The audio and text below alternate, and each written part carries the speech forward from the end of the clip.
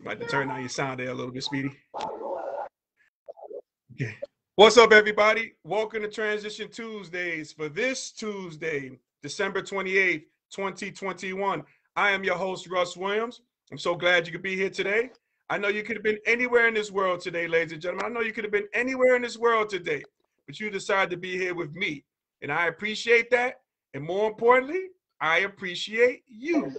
So welcome to Transition Tuesdays, ladies and gentlemen, on this last day of us filming in 2021. Man, we going on 4 years strong, about to make our 5th year coming up in 2022. Man, we got a special guest here with us here. I'm here live at the Rockville, Maryland here for our last show. And again, we got an action-packed show with a great guest there. But before we begin and I bring this person out, I always like to state my intentions. And my intention is to give you the opportunity to laugh, smile, think, and engage in honest conversations about your life's transitions. So that's what we do here on Transition Tuesdays. And speaking of honest conversations, I have on here on the line, I have my guy here, in which I'm gonna bring him out the right way by giving this extensive intro to my guy here. So my special guest is a street ball legend, ladies and gentlemen. He hails from the Bronx, New York. We attended Morris High School. My guest played at Medgar Evers College, where he averaged a whopping 26 points per game. This guy had game, and he looks like he can still play too. All right. So later on, my special guest played with the world-famous Harlem Globetrotters. He played in the Continental Basketball Association, which was known as the CBA, and played 10 seasons in the USBL and the Harlem Wizards. My special guest also served as a basketball advisor, consultant, and he starred in the iconic basketball flick Above the Rim, starring Dwayne Martin, Leon, Marlon Wayans, and one of the best rappers to ever do it, Tupac Shakur. This guy was in that. He was in that movie. He orchestrated the basketball stunts. We're gonna talk to him about that. And last but not least, my special guest is a college basketball coach. He's one of the cleanest dressers in the game. This guy is one of the cleanest dressers in the game. So, ladies and gentlemen, Transition Army, please help me welcome Mr. James Speedy Williams to the Transition Tuesdays. Speedy, what's up, my brother? I'm all right. How you doing? I'm doing good, man. I'm doing good. Did that intro suit you well, man? Did I hook you up with this intro, man? You did great, man. You did great. I love it. Can you see me? Perfect, man. Perfect. Hold on one second. I think people are trying to check in here, man. Hold on a second. Oh, bad put us. All right, what we got here? All right, got you. All right, cool, man. There we go. Now he's on here like, hey, this Speedy. Yes, I need to see that face. There we go. Cool. All right. Hey, Speedy, man. I play music for my guests, and I want to play this song for you, man. When I play this song for you, I want you to tell me when you first heard this song, what was your experience like hearing this song? Okay, because this has a lot to do with you. All right, let me just rock this one here for you. Hold on one second. Here we go.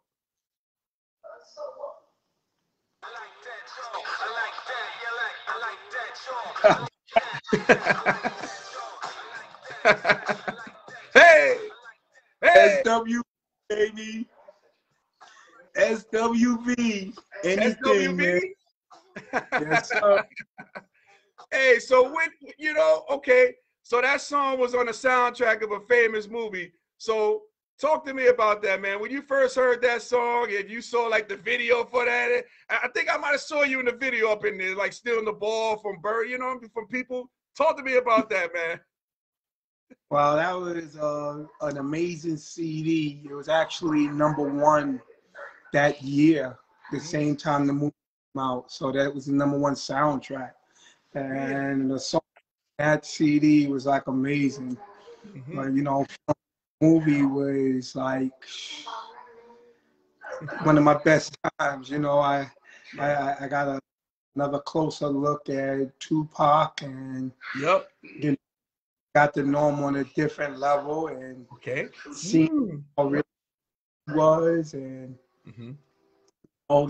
like the neighborhood loved him. So, you know, he didn't run with security guards all the time. Like, he just, you know, adapted to the hood, which was the filming. Yeah, So, cool. Hey, Speedy. Hey man, we're gonna talk a lot about your, your experience on the set of Above the Rim. You being a star, and I think you should. I think you could have got a Grammy for that, for your work in there, man. I mean, an Oscar. I think you could have got an Oscar, dog. I did my part, man. You know, I did my part. There was a lot of great people on that set, actually. A lot of good ball players and, you know, players that were standouts.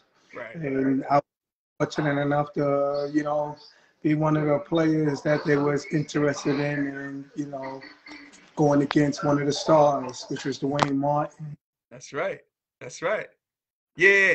Now we're gonna get into that, man. But you know, I'll be remiss if I didn't ask you, man. Like I asked all my guests, Speedy. You know, how are you and your family coping with this, with this pandemic, which is the COVID, pandemic that we're going through? Like, how are you and your family been coping with that? Like, have you lost any people, or any people affected in your family at all, or? Well, it's been pretty tough, you know. Thank God, you know. Yeah, right. Everybody in my immediate family was really affected, you know, to the point where you know, a death was involved. Right. But in that, you know, my family basically, you know, we stayed away from each other. You know how it is as you know, go on, you know, everybody has separate lives and everything, and everybody thinks different. You don't know what your other family member is actually doing. Right. So, you know, now times and times when you normally have family gatherings, you don't go. You reach out to each other. Right. You know, thank FaceTime and things of that nature, where you reach out and, you know, touch your loved ones without having to act be there. So that worked out good. You know, God willing, we all be here and be able to fight through this pandemic all the way to the end. Yeah, definitely. And you know, I know you coach. What school you at now, coaching at, Speedy? Oh, I'm an assistant coach at Hostos College.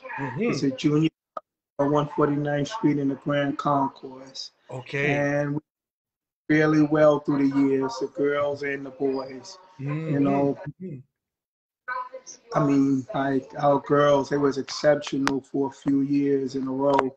You know, to back-to-back national championships and you know, region champions and conference champions. And then the boys, you know, they go to the championship in the conference and everything, and went to the last year. So it's a good look. You know, the guys are a little bit responsive to, you know, the coaches getting at them, letting them know what happened before they got there. Yeah. And now they're to follow suit, you know, to push on, to do better. Sure. The girls, they're just amazing. I don't ever want to put nobody down because the fact that, you know, people probably looked at me that way, like I was an overachiever. So, you know, that's what these girls did. These girls was written off in a way, and with the new coaching and everything else, and they just picked up where other girls left off. You know, and we're winning this year. Both the boys and the girls been ranked since the beginning of the year, and that's great. These conference and regional titles. Man, that's cool. Hey, so you guys been able to navigate through this protocol, like COVID protocol? How has that been? Has that been kind of difficult? I would imagine it would be. That's very difficult because then you're talking about kids got to get tested every week, and you have to wait for the results to come in before they're able to enter the building and things of that nature. You know, and now it's another task where kids come in. You know, they doing their class online, on their phone, stuff like that. So you makes it even harder. You know, you got work study and everything else that's going on with our students. You know, to hear that a student don't have to come into the building that day is tough. Yeah. It's tough. Definitely tough. Yeah, man. Yo, no, we gonna talk about that, man. But I want to talk about the legend of Speedy Williams. You know what I mean? Hey, Speedy, we might be kin to each other. You know, my last name Williams. You know what I mean? Like some people say, same plantation. You know what I mean? Who knows, man? But you know, we might be kin. You know, we might be kinfolk. We probably are, man. We're gonna go over that. But Speedy, man, talk to me about how was it growing up in the Bronx, in the BX, man, for you, like growing up? How was that for you, man? Oh man. Well, as far as having a great childhood, I believe I had a great childhood. You know, like my mom and my pop kept me grounded. You know, my dad played basketball and everything, and she worked in the medical field for hip. So my father also worked at Harlem Hospital in respiratory. Wow. So it was like my dad worked nights, my mom worked during the day. So you know, my dad used to take me to play ball different places when I was small, and gave me my confidence. I would say as far as not being shy, just going different areas and showcasing my talent, or you know, just trying to compete. As far as growing up in the Bronx, you know, you all get influenced by some, and then there's some you stay away from. Right. You know, I was the toughest kid on the block, but I was always pretty smart, and I always could adapt to my surroundings. So,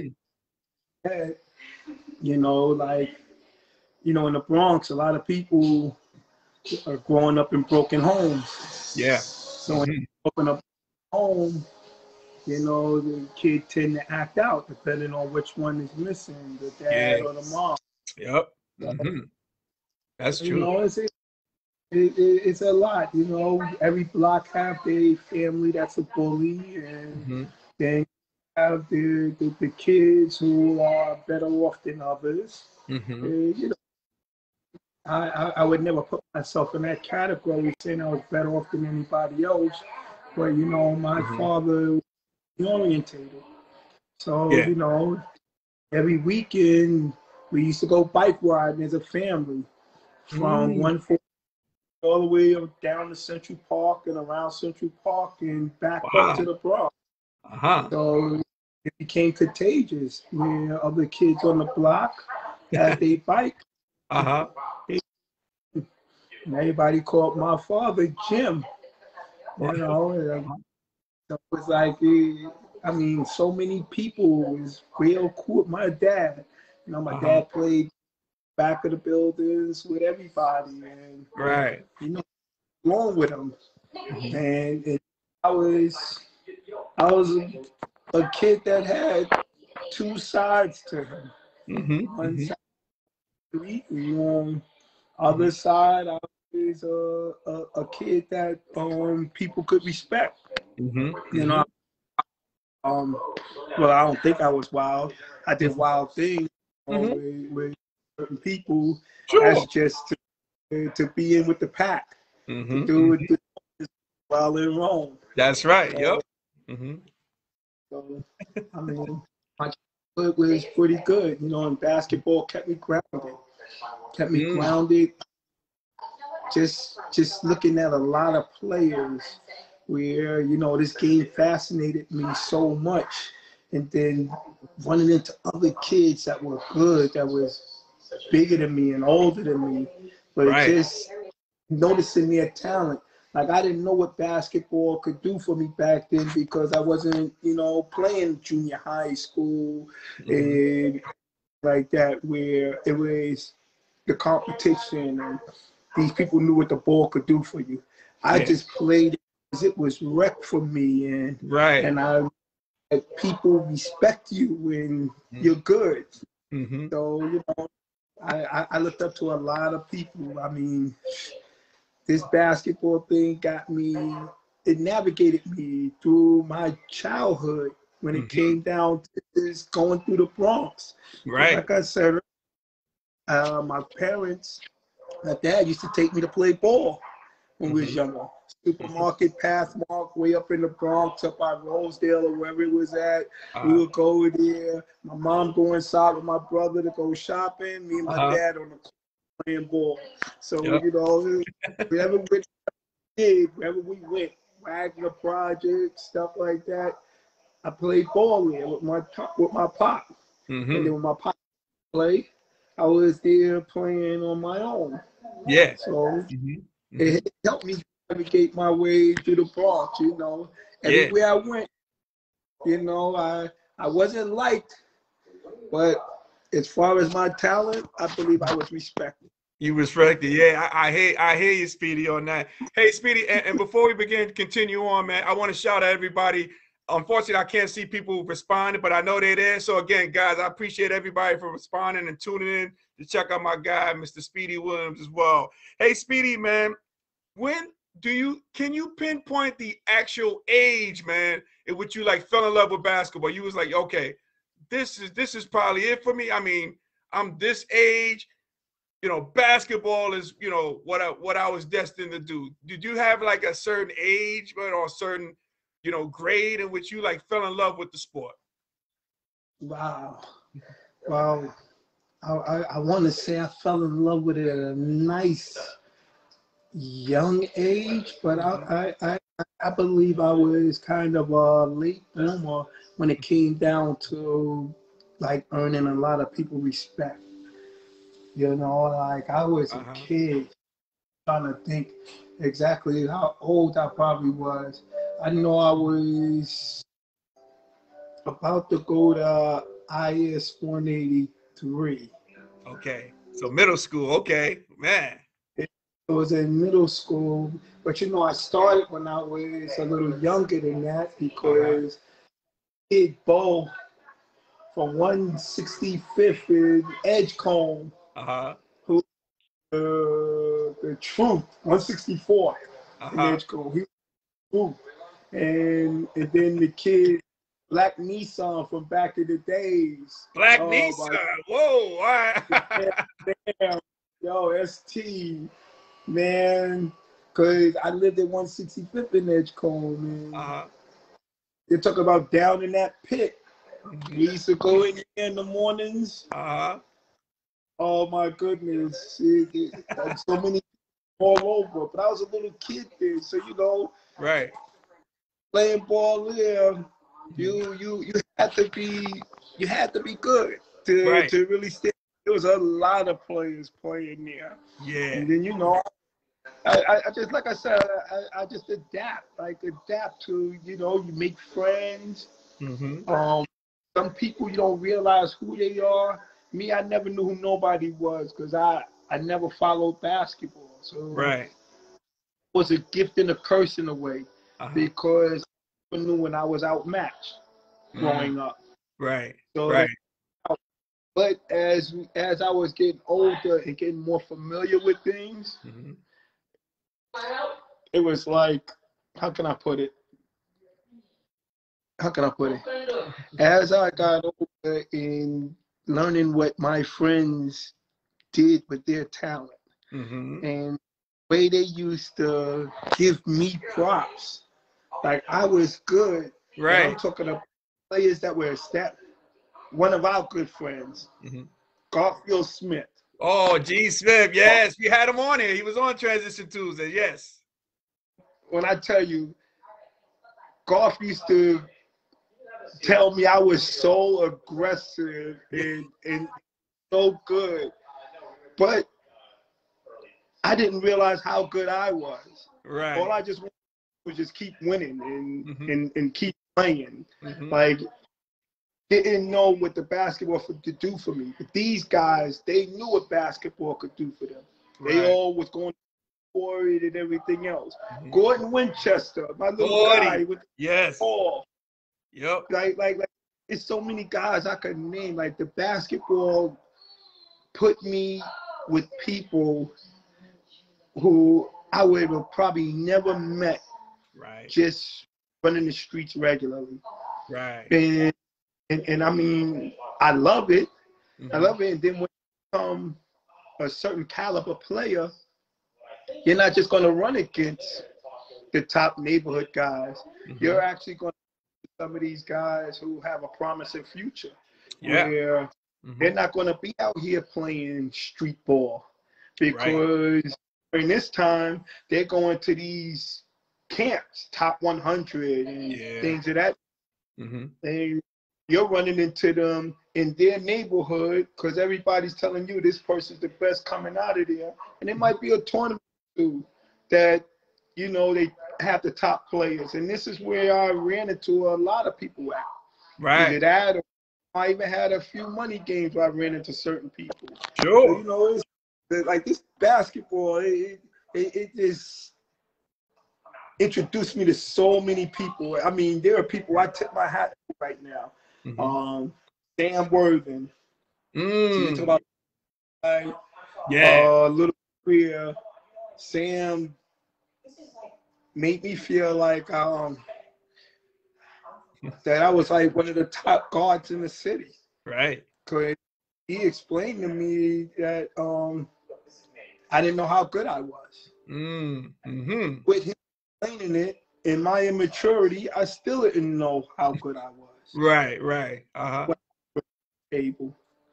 You know, stuck by me. He made sure that, you know, he kept me working, and he kept me around. Next thing you know, I'm playing in the Nationals.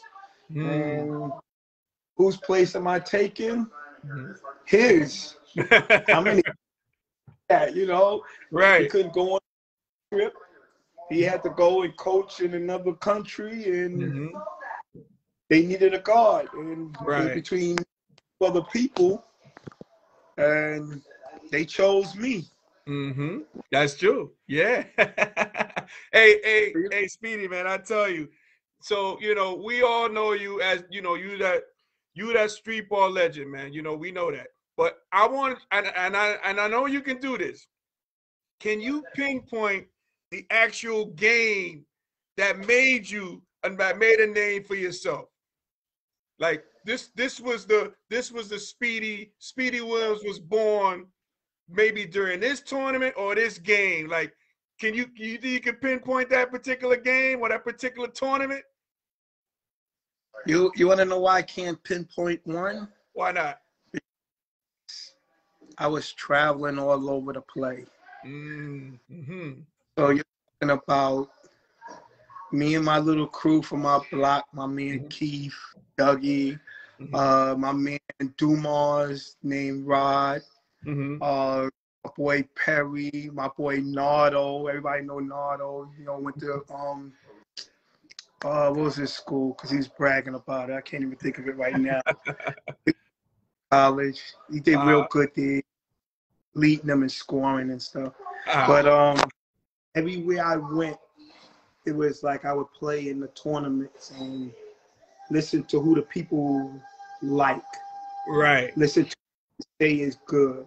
And you know, me growing up in Michelangelo's, which is in between Melrose Projects, it had Carlton Hines, the McCullers, you know, the Walkers, and then you talk about projects who had greats like Mikey Edwards and God bless Bobby Jones, God bless Lee Green, you know, you guys Stick Kermit, Dingle, like it's then up the street from them you got Ty McKelvey and them going towards Botanicus, and then you go another 4 blocks over, then you got Mitchell's and then Millbrook. So you know what Mitchell's, the Stricklands from Byron, Steve, Rod, you got Sain, you had Slick, you know, a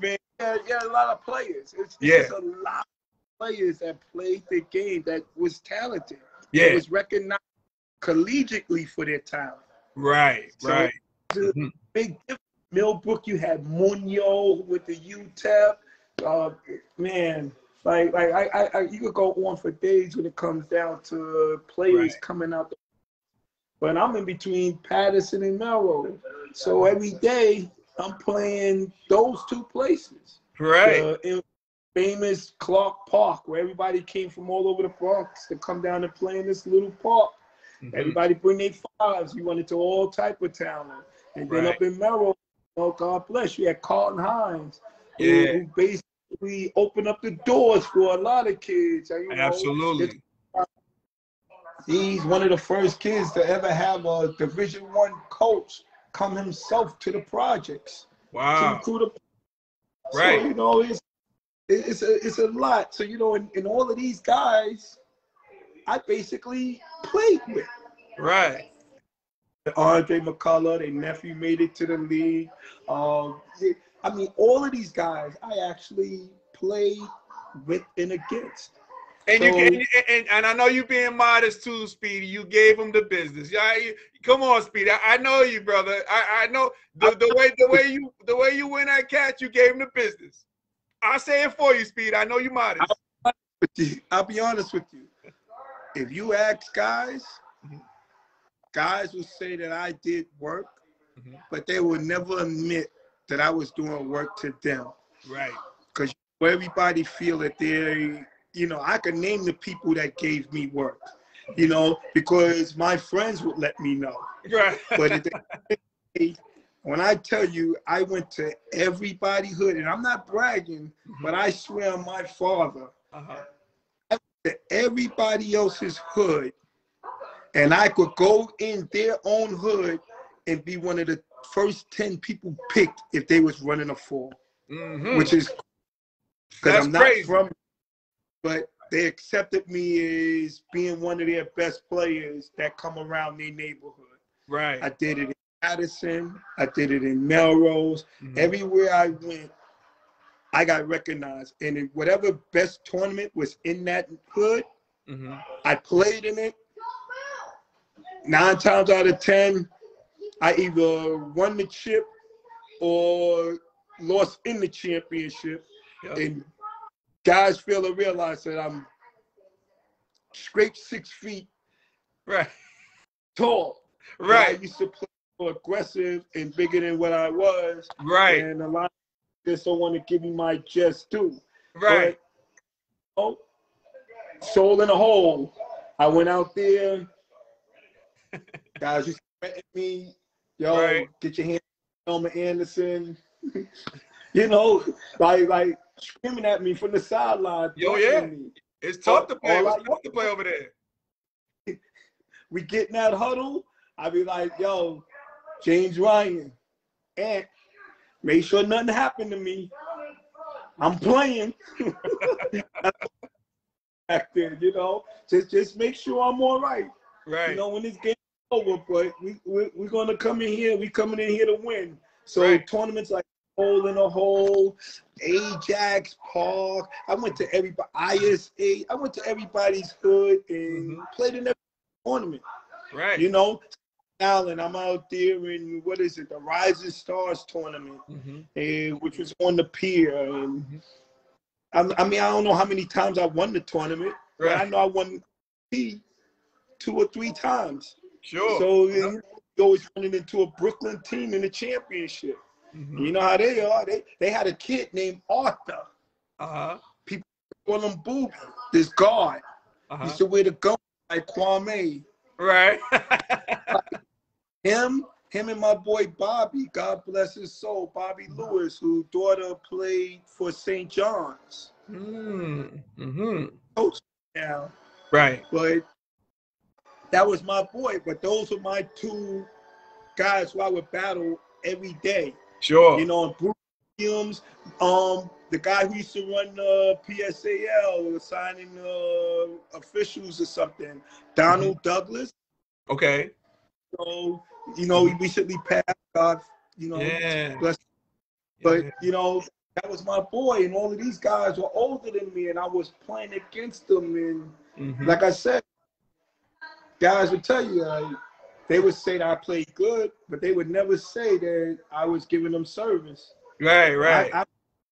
I can name a lot of guys who right now they'll probably approach me being funny or approach me being different. But back then, you know how you could sense when somebody was scared of you? If Oh, not yeah. scared of you, it's, you know, respected you to the utmost. Right, There's so right. many people respect today that I had nervous of guarding me. Right. Or I just used to come with that pressure all the time to them. So, you know, I mean, Yep. everybody's hurt. 145th Street Park. I played there. I played up in Battlegrounds. I played everywhere, you know. Brooklyn. Right. I was in Wingate Park. I played when everybody else could in all the boroughs. Right. And the neighboring states. So, right. you know, it was like everywhere I went in Connecticut, near Pro-Am, they still talk about how I was going up against the kid Michael Williams and they had what's the big kid? Marcus Campy. Oh. Big article in the paper going against Ray Allen. You know, it's like I ran into so many people that could actually play the game. I can't think of the official name. It's Mike something. He's in the NBA right now, one of the top officials. He's from the Maryland area. I played in the Pro-Am down in Maryland, Joe Smith and all of them, whatever. Okay. But he giving me a tech. Right. And him met. Because I was real boisterous and, you know, very boisterous, mainly when you have a pretty good knowledge of the game. And I knew in the game everything was angles.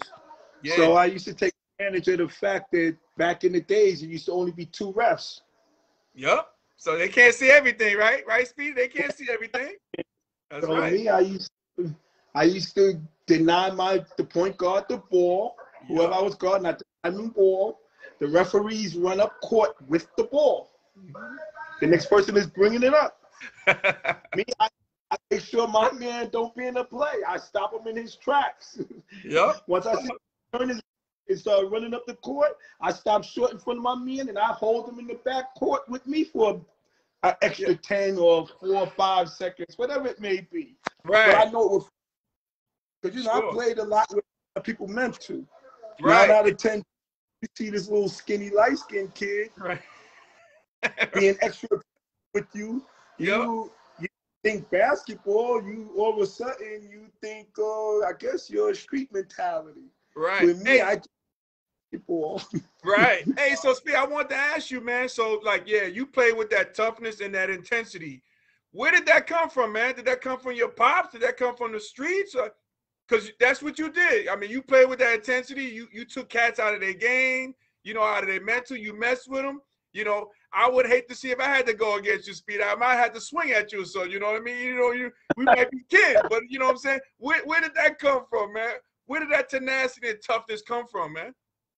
All right, so I might think it was passed down. The difference between me and my pops is my pops had a short temper. He's a little bit shorter than me, and I think he had a Napoleon complex because my father, he boxed in the Army. Wow. He was a strict parent. All right. And so whenever, I'll just give you a situation. Family in the car, we driving. Car cuts my father off without a signal. My pops up, get on the side of him and say, you need to watch where you're going, whatever the case may be. Right. The guy's cutting back to my father in the window. Stop at a light. Stop at the red light. Viaduct over 155th. Stop at the red light. Stop at the viaduct. The guy gets out the car because my father, you know, cut him back off. Right. The guy out the car. My father gets out the car. And my father's short. So as the guy walks up to him, and whatever he was about to scream or whatever, and my pops just two peeps. Gave him the 2 pieces of the biscuit? He gave him the 2 pieces of the biscuit, huh? So my father boxed in the Army, Mm-hmm. and then he was an MP. So it wasn't even a real fight. Right. My father got in the car, and we drove around him. Mm-hmm. And that was a bad incident because every time something like that happened, all I could remember is my mom screaming, going, "James, stop. Yeah. James, stop." Right. You know, there was incidents that I've caused Mm-hmm. where, my father, almost got arrested, where, Mm-hmm. when you real small of 3, Sure. 4, 5 years old, and I pressed the button on the pinball machine and somebody game started. Oh. So the guy give you the little, as a man, he Right. gave me the little nudge.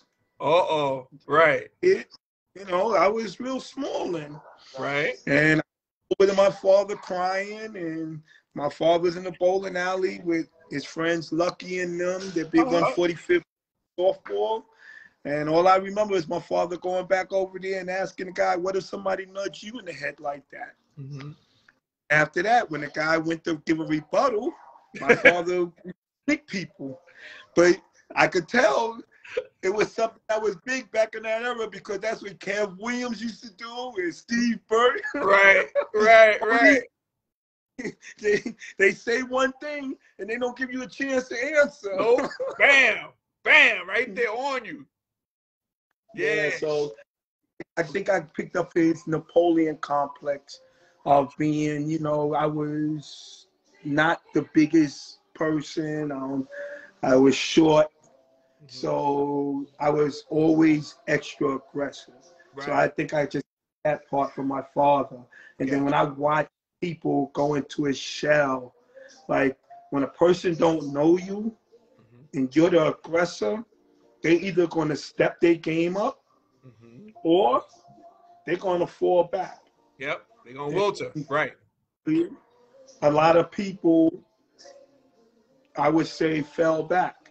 Mm-hmm. I don't fault them in a way, Right. because at the time I was better than what I thought I was. Like I always thought I was average, but my aggression and my determination changed the game a lot. Definitely. I wasn't meeting nobody at half court. Nah. It was like right school, I'm turning around and I'm looking for my man and I'm guarding you baseline to baseline. Yep. You shake me in the back court, I catch up to you before you make it to the 3 line or the 5 line or whatever.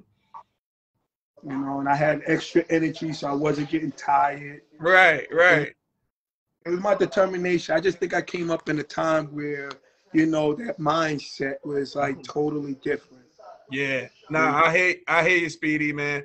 Nah, cause you were that dude, man. You were definitely that dude. You were that little gnat, man. I'm telling you, Speedy. I'm telling you, if I would have get you, man, I don't know, man. I can't swing at my kinfolk, but I think you would have got me in that boat. You would have got me off my game, and that's what you did. You played that to your advantage too, man. Hey, Speedy, man, let's talk about, because we talked about it earlier, Above the Rim. Now, how did you get involved with that iconic movie? Talk to me about that. And how did that opportunity take place for you, man? How'd you get involved with that?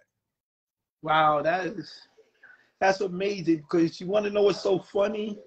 I played in the Peter Vesey 3-on-3 tournament with my partner, Seth Marshall, Don Chung, and my man, Mike. And I mean, nobody on our team is over 6'3", 6'4". I don't think Seth Marshall is 6'4". Exactly. But, and we won the whole tournament. And I'm talking about, there were players in the tournament. And after we won, Peter Vesey, Rod Strickland, Dwayne Martin took pictures with us and everything. We won our little boom boxes and whatever the tournament was for. And my next time really running into Dwayne outside of, just traveling, it was they was auditioning for Above the Rim. And they was taking the teams that won the Pro-Am, Okay. and you know, they were just taking the championship teams. So it just so happened that year, I think I was on like 2 or 3 of the championship teams that won. Wow. Okay. And it wasn't like I was just a part to the team. Right. I don't want to. I always feel I'm only as good as my teammates. Sure. Mm-hmm. You know, I mean, I might have got an MVP or 2 that year. Yeah. Or at Pro-Am, I was definitely like a major piece to the puzzle with our team.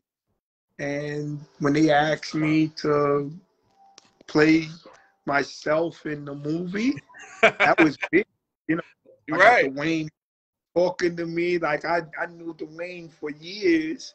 You know, it so happened. I'm like, that Dwayne Martin, and it was just really cool. Like to play myself in the movie, even though the filming of it was during the going into September, October, November type thing. And, you know, it was bad. Tupac was going through court situation. That's right. Yeah. Yep. So it was a lot of things. You know, we had to wait for the court thing to be finished, and then they had to cut certain scenes. There was a lot of scenes that was cut or altered. You know, but for the most part, it was a lot of fun because now I'm filming a movie on a court where I just got to kill. Yeah, you saw place where we use killer cat. Hey, Speedy, clear up a rumor for me because you know I'm like a basketball snob when it comes to movies, like the choreography and all, like loving basketball. You know, Omar Epps was terrible in that. He wasn't believable. Shania Nathan was believable, I think personally. But again, I want to talk about Above the Rim. Now, you got to clear up this rumor for me because I had conversations with people. Those rims look mighty low. I remember one scene. Did you catch a dunk one of those things? Talk to me about that, man. Come on, man, because you know I'm a basketball snob. I notice these things, man. Talk to me a little bit about that, dog. So you already know that the rims in 55th, the old rims, there was a metal backboard and with metal rims. Right. So I'm not going to say that the rim is not exactly 10 feet. Okay. Going towards the handball court. The one going towards 8th Avenue, remember, it's on a slope. That's right. So you're running downhill, and then you jumping, makes it look like you got crazy hops. That's right. That's right, yo. So you know, like, because you won't believe how many people couldn't dunk. So, right. And you know, when they was choreographing certain dunk scenes, they had to use certain people.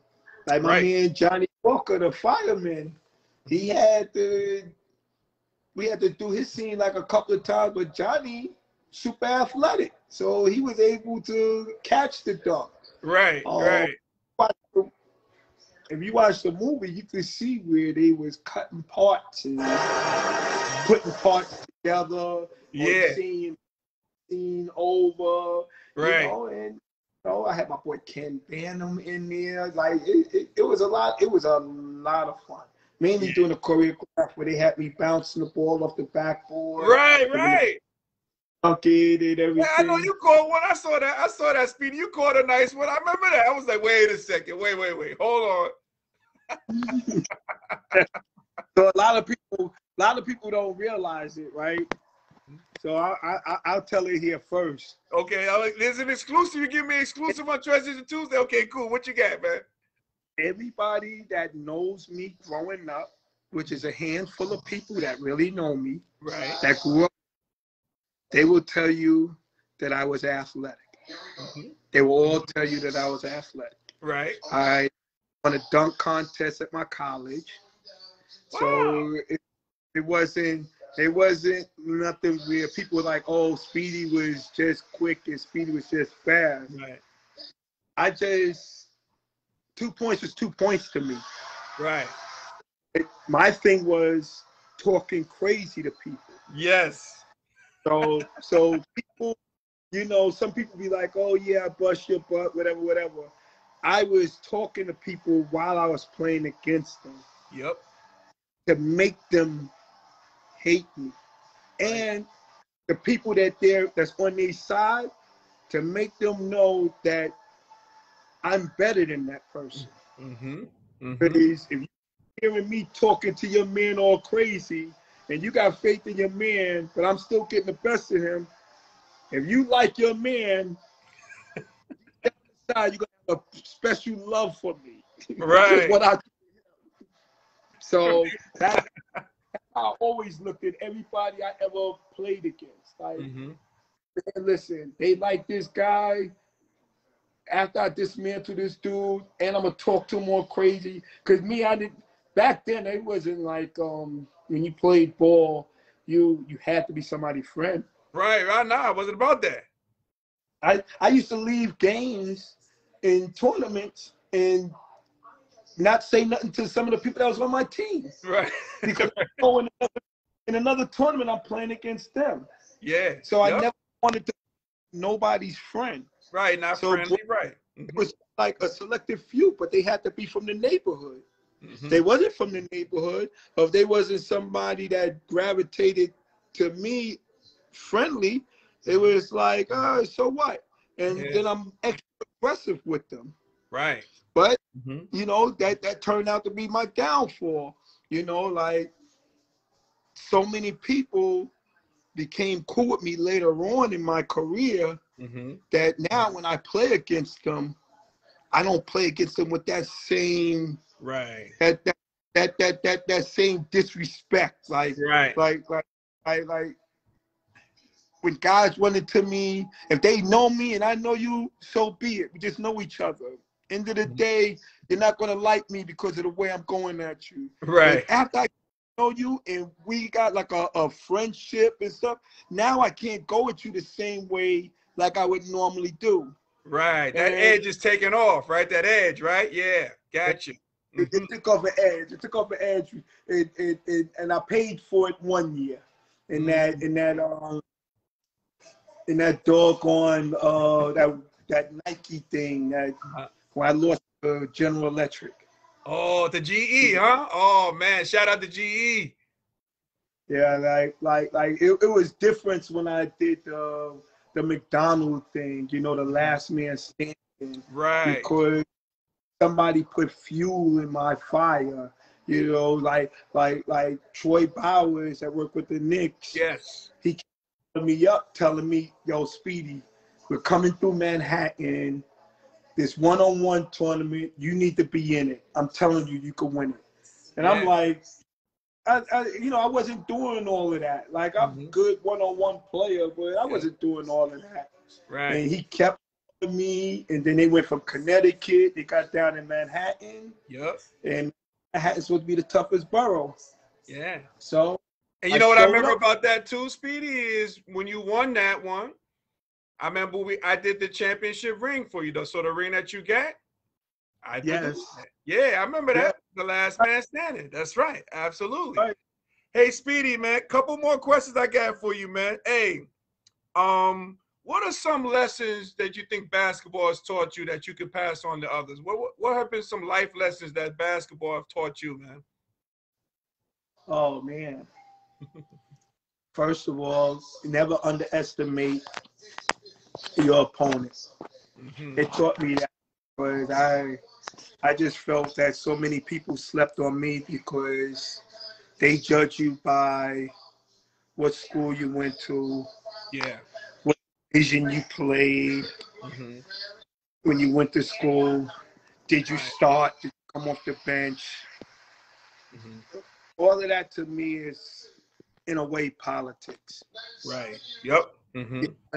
Some people was dealt a good hand, and then some people took control of their situation.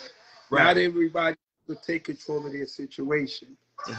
Not everybody has the know-how or have the people in their corner to accomplish these things. So, with that being said, like, I've learned that a lot of people underestimated me, and at the end of the day, I might have cost one or two people a job going anywhere, you know, because the way I attacked the situation. Mm-hmm. And on my part, underestimating people also, like, it brings people into your life that you never get a second chance at a first impression. That's true. Absolutely. Yeah. No doubt So about it. Cool. with that being said, because I was never groomed the right way when it came to basketball, I had great work ethics Yep. because I loved to run. I was always competitive. Drill work, it's a given to me. I'm planning to come in first in everything when it comes down to conditioning and things of that nature. Right. The bad part to it was what I said. You never get a second chance at a first impression. Yeah. So if I show you that I'm not prompt, or what might be important to you, I might not see that same importance. That person is going to judge you by that. Me, I did it in college. I didn't eat all day. I show up to one of my games, and I'm eating a sandwich from the layup line. Nobody does that. No, I never heard of that. If I was playing in some big Division I school, Right. a big coach, Coach K or somebody, Right. you think I'd have been able to have a sandwich on the layup line? No way. Get it being Coach K at any level, major. right? Yeah. So you know, so the people that's there that sees that, they see something different. Yeah. So it's like certain things you pay for. Right. No, I hear you, man. I heard Steve Harvey in the background too, so I know you watch. Hey, but no. hey, Speedy, I'll get you out on this one, my brother. So, hey, man, do you have any regrets in your playing career at all? Any regrets, man? Like something if you had to do over again, but do you have any regrets, man, in your playing career? Listen, my one regret is I didn't finish what I've started. I could have taken my talents a lot further than where I did take it. And I had people in my corner telling me to do the right thing. And still things did not work out good. You know, they told me, oh, go and try to go overseas, because I chose not to. I chose to stay home and, you know, provide for my daughter. As I had a little girl. Sure. And her mother was not trying to hear me go anywhere. I kept telling somebody, the coaches, that I was on my way, and then I didn't show up. And the CBA might have picked up the most players ever. Chris Childs, a few people got picked up that year. That's right. Yeah. You know, who's to say that I wouldn't have panned out as one of the guards? That's right. That's true. That's a good point. Under a coach like Sam Worthing, you know, some people, you know, kids make this mistake all the time. They go to a school because the school is on TV, but not realize that the type of player that they are they running gun, are they slashers, or are they smart players that does half court, that can play the half court game? You know, you got to go to a school that best fits your talent. So this way, shop you around. This could exploit talent. But, you know, a lot of kids make the mistake because they rather go to a school where their friends could see them. Yeah. But a school like St. John's is at the time a half-court school. Yeah, The absolutely. one Yeah. B goes pro. Mm-hmm. Walt Berry's, nothing but point guards come out of St. John's. Yeah, Mark Jackson's. Yeah. So you're talking about the 1 and the 3. But if you're a slasher with no real jump shot, why would you go there? Right. When they Good have, point. so that was my thing. Like me, I could have went, and I had the right coach that was there, and I probably would have been able to showcase my talent and went further. And I chose not to go nowhere because my daughter was just born, and Yep. I chose to stay home. And when I could have just weathered the storm, Right. have a break, whatever the case may be, but not pass up on the opportunity to go further in basketball. Right. But no big regret. Nah, not at all. Nah, because the Speedy, man, you are that legend, man. You are that legend. You know what I mean? It's documented on film. It's documented above the rim. And, you got that aura. Like Speedy, there's an aura around you, Speedy, man. And today, I just want to be that person to give you your flowers. You know what I mean? Because I know you're a humble guy. I know you're a humble guy and a humble cat. But I know you did some things. You put in work, and you did work, and you put in work for these cats, So I just want to be that person to give you your flowers while you can smell them. You know what I mean? So Yeah. Speedy, man. Yeah, man. I appreciate you for coming on, my brother. You know what I mean? This was a long time coming. I had to get you on because my boy Blackjack, our boy Blackjack Ryan, he said, you got to have Speedy on here. I said, okay, I got to get Speedy on it. So I got to give props to Blackjack Ryan too, man, for having you on, brother, man. I appreciate you, man. I didn't tell you about Blackjack. I know. Blackjack, he was real deal. Like one of the 2, 3 white boys in my whole career that I have to sit up there and tip my hat to and honestly respect. Right. Because I tore Blackjack's shirt off his back and everything else, and I was so mean to him. Right. And we became best of friends. Best of friends, right?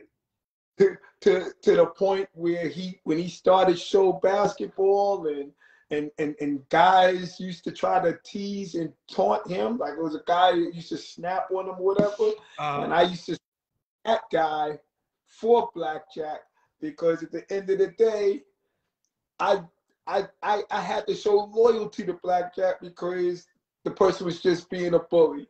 Right. But at the end of the day, Blackjack had a skill and a talent, and he just kept getting better and better, like a sponge. He just kept soaking up everything that was around.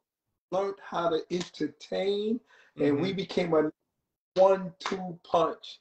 I wish that I would have kept it going. I was all over the place then. Right. But Blackjack was a lot more focused when it came down to bettering himself with all the tricks and the antics, and I was just good at talking and making people feel comfortable. So I was like the motivator. Right. I get the crowd all into it. I get people looking forward to the next thing that's about to come out my mouth. Right. And kids gravitated to me, so I stuck with it. It's something that I thank God for giving me the know-how to intrigue kids' curiosity to make them want to learn or get better. So I'm back into it on the low.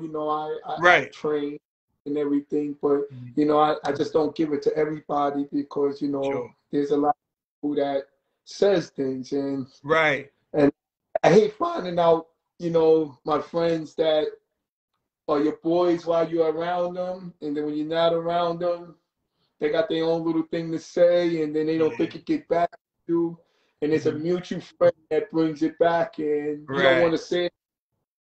So I just leave it at that. You know, I'm just out here having fun. There you go. I'm out here. I motivate the kids. I still play against them. Right. I got my record still going at my college with the one-on-one against the college kids. There you go. And, you'll see me at my last hurrah probably this summer because you know I'm playing in all the leagues and everything. Right. I play 1 game, 2 games because a lot of people see that I'm still in the all right shape. I'm not in great shape, but I'm in decent shape out there and play 4 minutes. There you go. Well, Speedy, man. Yeah, man. Hey, Speedy, man. Hey, man. Again, man, I just want to give you your flowers, man, so you can smell them. Yo, keep inspiring the youth in what you do, man. You know, keep being that beacon of light, man, because that's what you are. And game recognize game, and people recognize that, man. Keep inspiring, brother. Keep doing what you're doing. You know what I mean? I'm gonna watch Above the Rim tonight. You know what I mean? And for my man Speedy, I'm gonna check out Speedy's defensive prowess and even catch him on that sneak dunk too, man. All right, so you cleared up that rumor. My man Speedy, brother. Hey, man, Merry Christmas, Happy New Year to you, brother, man. Happy holidays to you and your family, man. And this was great having you on, brother. Thank you. You're welcome, man. All right, man. It's to you too. Absolutely, man. All right, Speedy. Thanks, brother. One. All right.